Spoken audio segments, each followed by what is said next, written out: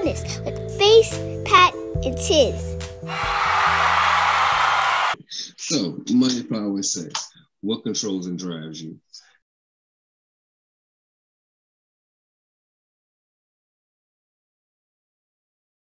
In today's society, most are driven by these three things, man: money, power, sex, especially when it comes to men. So I just want to bring a couple of things to the forefront and just discuss these three topics and where do you guys feel that they land on your spectrum, the public spectrum, and just each one individually. So first, what aspect do you say is driven or by each concept each one of you has? All right, I'll jump out there first. Let Pat think about it. I'll be honest, I would say none of them. Like, I'm a weirdo, dude. Like, that ain't what drive me. What drive me is personal contentment. So if I guess if I had to put a label on it, I guess I would consider that power over self. So like how much autonomy I have, how much power I have to determine my own next steps in life is more important to me than power over others or money or sex. Like, I feel like, for one, I'm married. And so that means for me and my wife both, like that was a contract that when we want sex, that shit on demand like fucking DVR. So like, it ain't like I got no problem there. And then as far as the money, I look at money as a tool. So like, am I able to do the things that make me happy? As of right now in my life, yes. Now, am I getting ready for things that I want to be able to do in the future? Yes. But today in my life, the amount of money that I make on my paycheck affords me the life that I want for today. So like, I'm content there. And then, what was it? Money, power, sex. Like, yeah, sex, money, power. Yeah, that's it. Like, I'm not really pressed for nothing. Like, I think in my younger days, it was probably sex, which is why I missed out on the money and the power. Like, I had positions of power, but they weren't necessarily ones that I looked for, cultivated, or wanted. They were more like, oh, somebody saw you like that at one point, so you got to wear it, but it ain't necessarily what you was trying to do, if that makes sense. Okay. Okay. Basically, if there's are any of those elements driving me? That's pretty much your question, Base. Mm-hmm. I would say more so like having the self-awareness to control those things that would drive me, pretty much, like on an instinctual level. Like, of course I want money. Okay. Of course I want lots of money so I can do whatever the hell I want. Of course I would want the power to do whatever the hell I want. And of course I would want to have sex when I want it. Or whatever. Of course, that's a given. Now, how is that?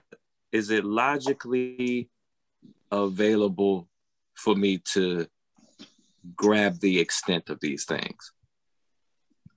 Usually, if I go off to try to go after the extent of like the extreme of these elements or whatever, I'm gonna get myself in some shit. Money, power, and sex, what you need in life. Yeah, now I'm gonna get myself in the shit. If you had respect in there, yeah, I could probably lean You're on that sleeping or night. whatever. You can sleep at night. But I mean, shit. You need money. You need money as a tool, just like Tiz said or whatever.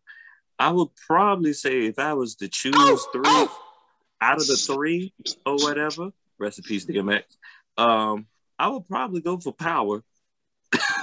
I would probably go for power more. But power, but not power in a way of like corruption, just power over self and power over the environment I'm in. That's real. That's real. Okay. And that's it. Okay. Power over the environment. And yes, okay. I like so like you can influence things around you, but not necessarily directly influence your path in life. Not power that would corrupt me into something that's different than what I am, but power to advance what I'm already am. I think that's why I'm so scared of power, but we'll get to that after Face get a chance to. Man, I'm trying to be Super Saiyan Padawan. I don't know about y'all, but I can do it. We'll figure out what that means later and whatnot. But in sex, yes. My answer is yes. That's it. Because it's funny. No. With me, of course, I'm married, so sex really can't draft me because I have guaranteed. So that's that. If I had to choose between money and power, I had to say about the tap because I get up and go to work every day because I'm getting paid. I'm not doing this for free. So me knowing I'm getting a paycheck is driving me to go to work. The concept of power, I view it kind of differently, just like both of you did view it kind of differently in the concept of power. I don't want power over people, more like power over self or power over the abilities of myself. You feel me? The power to push myself further, the power to attain my goals without my own personal pitfalls. I mean, in that relation to power, yeah. So always trying to attain a higher level of that. That's cool, but as far as one or the other, I would say money and power equally would drive me on a day-to-day basis because what I want, I have to use my power to get myself better to get it. And when I obtain it, the money from it, it's going to satisfy me too. So I view it like that. Gotcha. But just as far as the next question for these three concepts, what do you feel that each of these offer in a sense of happiness in terms of long-lasting versus temporary pleasures? I think as far as the most long-lasting one could possibly be power, because if wielded correctly, it's going to generate the other two, and it's going to allow you to set up the most things to perpetuate said success. I feel like you can get a lot of money real quick, but like you have lottery people that hit like for tens of millions and then go broke because they didn't know how to wield the power that the money gave them. You feel me? So I think that like the other two come from power. Like I think at the end of the day, the other two can give you power, but they also come from power. Fruit to the lake. Like you can get all of them from each other, but I feel like the easiest one to get is power, because you can get influence, social power, political influence and power without necessarily having the other two. You don't necessarily have to be rich or have a way with the ladies or the fellas or whatever you're into to be powerful. I feel like with the other two, you gotta have something, like to get sex, you gotta have money or power. Otherwise, the opposite. Like even if it's on a small level of like between you and this particular person, your power, the amount of power you have is more than them, and they accept it and they roll with you and they like that. They're attracted to that. You feel me? Like, but like one of the main things women always say is they like confidence. So that comes from having some level of power, whether it's power over yourself, power over your environment, power over your planning, you have power over something. So I would say power is the most vital of the three, and then it's the easiest to perpetuate long term. The other two are fleeting. Like you can have sex, but you could also have a car accident or be riding your bike or ride a motorcycle and fuck up and get into an accident, and you never have the ability to have sex again and never have the ability to go to work again.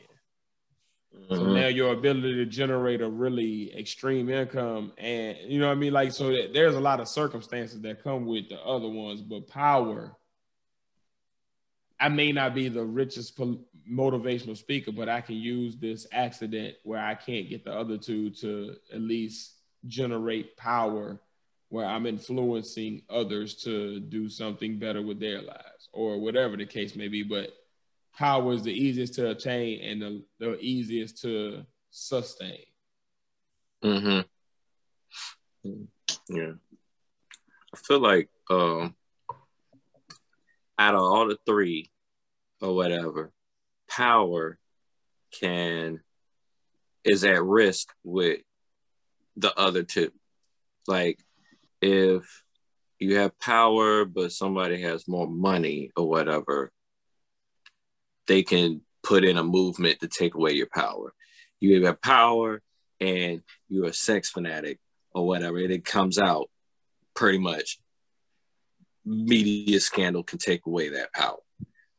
Pretty much. It's like, okay, you got to have, if you have more, your ability to keep power is contingent upon the other two. Kind of. Yeah, the way you balance the other two off is how you have longevity with power, pretty much. Like, well, not completely how you have longevity, but it's you know what I'm saying, the way you balance off that, it helps with your longevity when it comes to power, pretty much. I dig what you're saying. It's like the yin to my yang, like where I'm saying the sex and the money come from the power. You're more saying that, like, once you get said power, if you can't control the sex or the money, that will take away your power. Mm-hmm. Uh-huh. Mm-hmm. I'm with you. I'm picking up what you're putting down. Like you can, like you said, you can get money. It's like some of them, it's like you can't have sex unless you have money or power or whatever. But once you have said sex, it can take away your money and power. Yeah.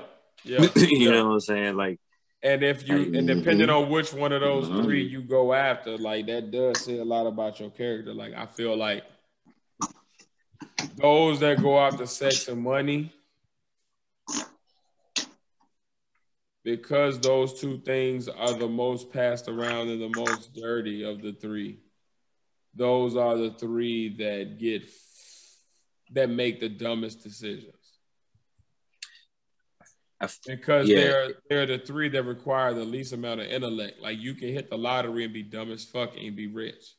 Mm-hmm. Mm-hmm. You can fuck around and you be ugly and somebody else be just as ugly as you, and that shit just, y'all get drunk and you end up, y'all both have sex. Y'all normally wouldn't have never got with nobody, but that night y'all both got lucky and got some sex. So sex, like, but power, like, power requires work, power requires planning, power requires determination, power requires a certain level of resilience, power requires a certain level of accountability. Not necessarily. Like, no matter what your integrity level is, and that's the other part of power that determines on whether you can control those other two, your integrity. But like, no matter what your integrity is, your power, you always will have to be accountable to something. So I think that, like, out of the three, power, even though the other two can take it down, if you are willing to put in the work to really focus on the power, usually you will obtain the discipline necessary to sustain the other two, if that makes sense. It kind of also depends on how much privilege you got along with that power, because because one person with the same amount of money or whatever, or whatnot, maybe even the same amount of power or whatnot, they could do something fucked up, maybe something sexual, something crazy or whatever, and depending on their privilege or whatever, or how much said power they have through their privilege, they can probably get away with it a couple more times than the average person that just got said power and money. Indeed. So Indeed. It's kind of like playing how the cards you dealt and seeing which one, and making sure you're not addicted to one or the other. Big facts. Yeah. Now, That part. Just to bring something different to the table. Those who obtain or strive and obtain one or all three of these concepts versus someone who is, per se, born into it, who is blessed with all three of these concepts, who values it more at the end of the day if it's taken away? I think, you know what I'm going to say? I think the person that is born with it values it more. Because the person that worked for it, they know how to get it again. So even though they'll be devastated, they know that, okay, I know this is attainable. I can do this again. The person that was born into it, they might not have developed the skills to do that again. So that might have been their only entry into that particular lifestyle. And now when that is taken away from them, they don't know how to get back there on their own. You feel me? So it's more of a chance that a person that has worked for said whatever said goal is to keep that it is for a person that was naturally getting it. Like a person that had to learn how to talk to the ladies or the fellas or the whatever you're into. You feel me?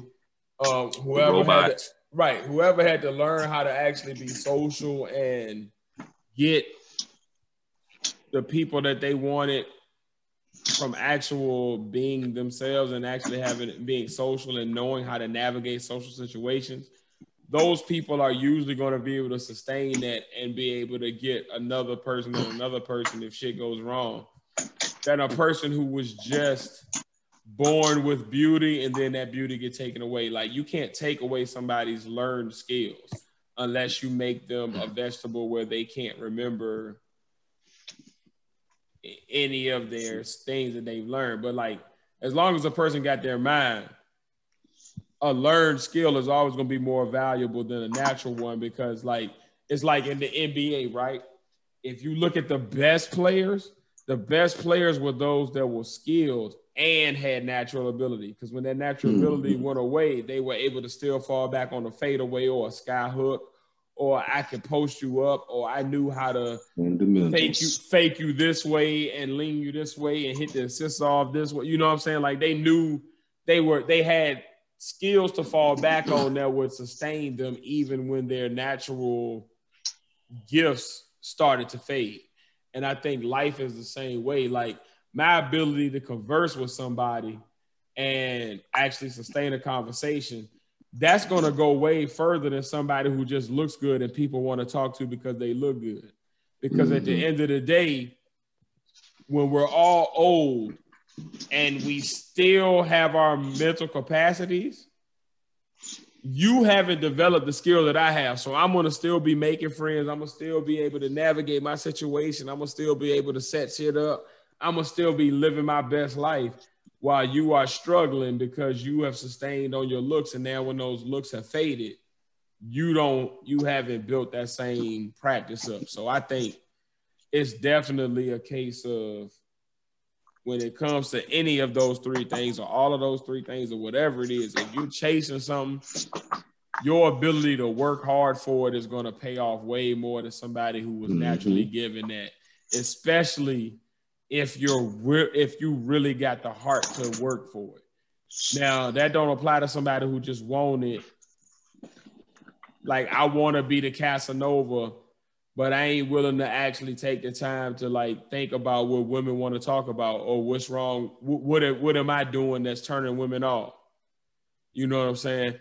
That ain't gonna work if I want to be the big bankroll, but I ain't willing to actually understand what the people that's making money are doing.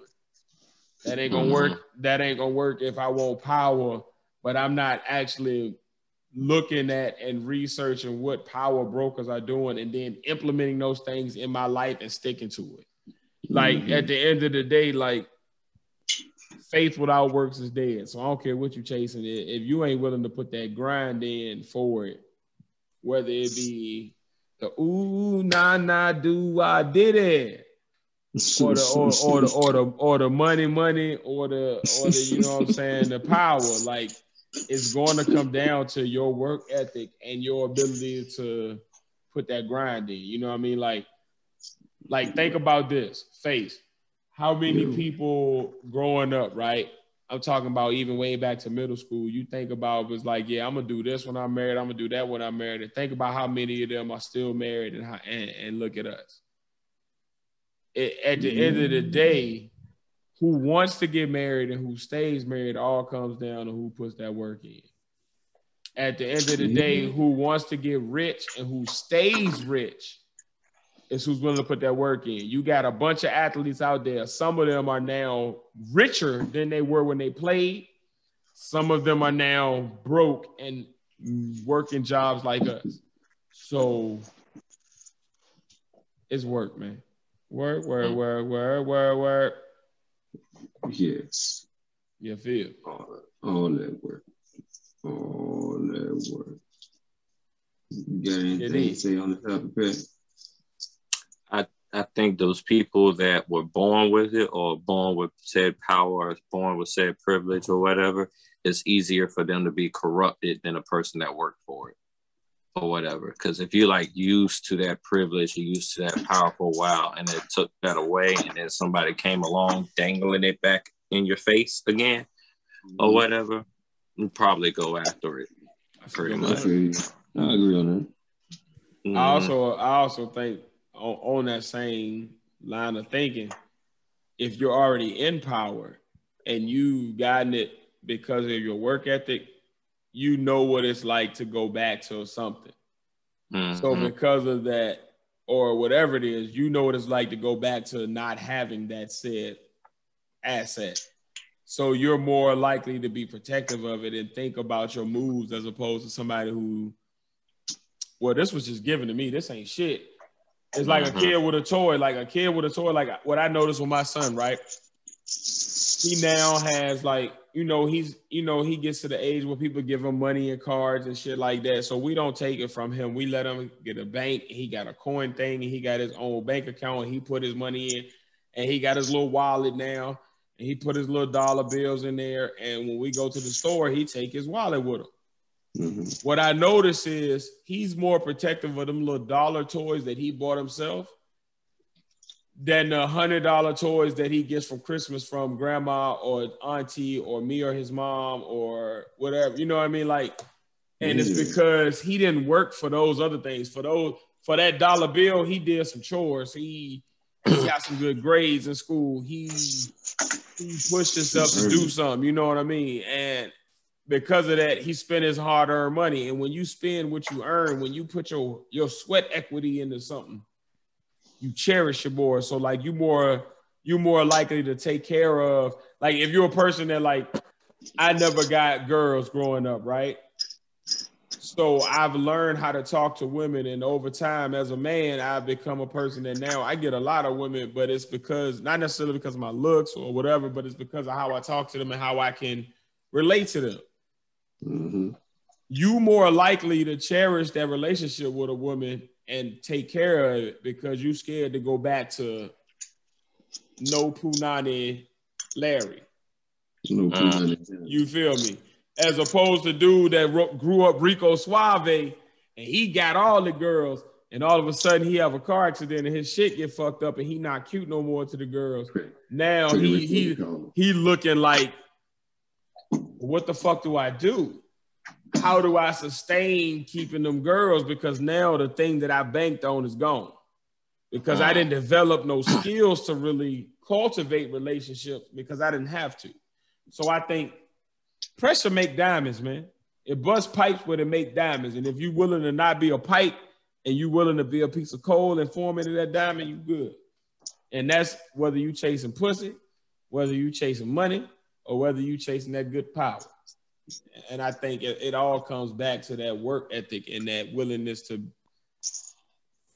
actually do the work to get it. Mm-hmm. When you earn it, it's always better. When you giving it, that shit always fuck you over quick. You don't appreciate shit as much.